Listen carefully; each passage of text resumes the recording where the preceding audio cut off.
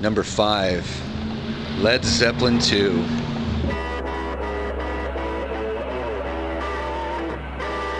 Recorded and released in 1969, Zepp 2 is the blueprint for all 70s hard rock to follow, where the guitar riff defines the song. Courtesy of Jimmy Page, Zepp 2 had riffs aplenty on blues-based tracks like Heartbreaker, The Lemon Song, and Bring It On Home. The softer side of Zeppelin also came out in tracks like Thank You and Ramble On. But the highlight of Led Zeppelin 2, for me, will always be the bombast and psychedelia-based middle section of the classic Whole Lotta Love.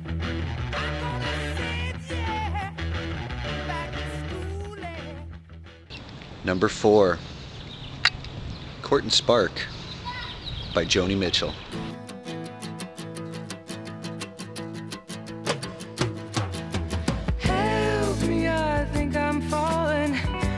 Much like Neil Young's Harvest, Joni Mitchell's Court and Spark is the most commercially successful record for an artist used to smaller audiences. But the 1974 album, which defies categorization and ventures equally well into rock, jazz, and folk, had 3 hit singles: Help Me, Free Man in Paris, and Raised on Robbery. I personally find the short title track to be an incredible piece of songwriting as well. Court and Spark is a record on which I continue to hear new things even today. Simply amazing.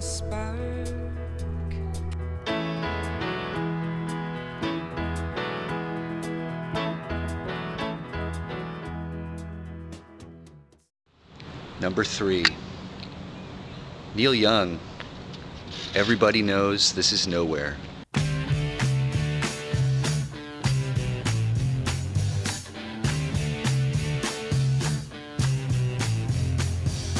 Everybody Knows This Is Nowhere is Neil Young's second solo record and his first with Crazy Horse.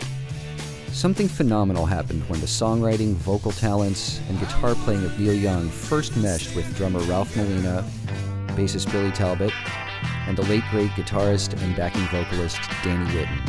I think I'd like to go back home and take it easy.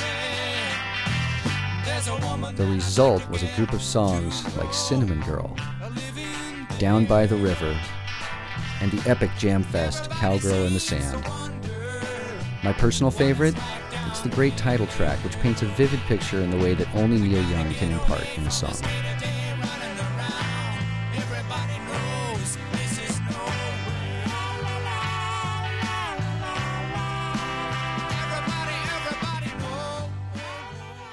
Number 2, Who's Next by The Who. What can you say about Who's Next? Every song is a masterpiece, and perhaps is Pete Townshend's finest hour among many possible selections. The 1971 record's track list is mind-boggling.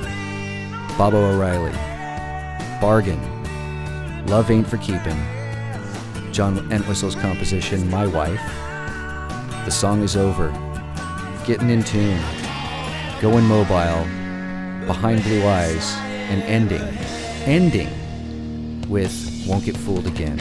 Need I say more? A masterpiece of rock at its finest.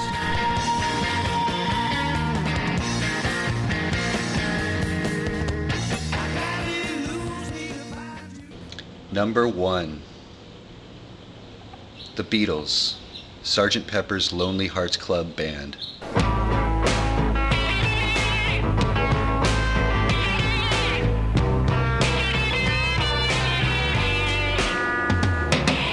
I can't imagine you're surprised by my number 1 album of all time. There's a reason why Sgt. Pepper's is number 1 on so many lists. It's very hard to name another album that was so innovative or so influential. Changing the face of music nearly overnight on June 1st, 1967, Sgt. Pepper's also managed to alter the very cultural fabric of society as a result. Every song on the album could have been the greatest hit of any other band's entire career. It's every bit as listenable and relevant now as it was 40 years ago today.